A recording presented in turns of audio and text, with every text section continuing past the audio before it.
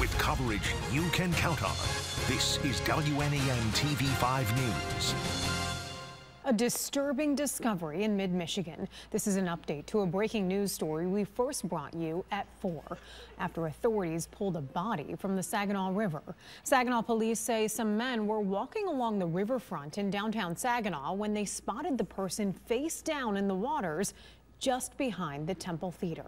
TV5's Raven Blue has the latest on the investigation and spoke with one of the men who first reported the body.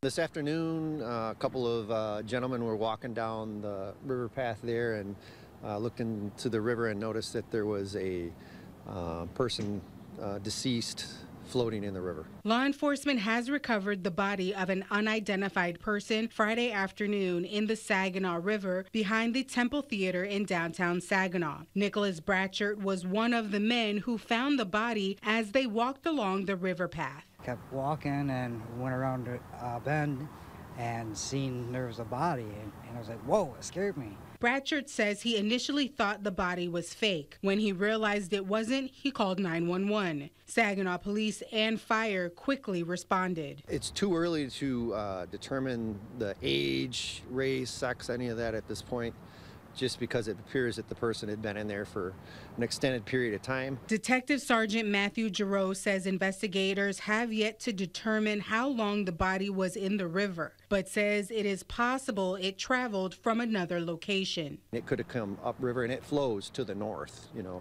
Saginaw is one of the only rivers in the world that actually flow to the north, and it obviously didn't come from the south. The body will undergo an autopsy to determine the cause of death. It's unfortunate that this is someone's loved one that was found in the river there.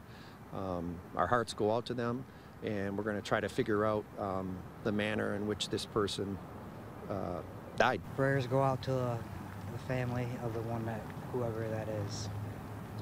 God bless. Sorry about that. In Saginaw, Raven Blue, WNEM TV5.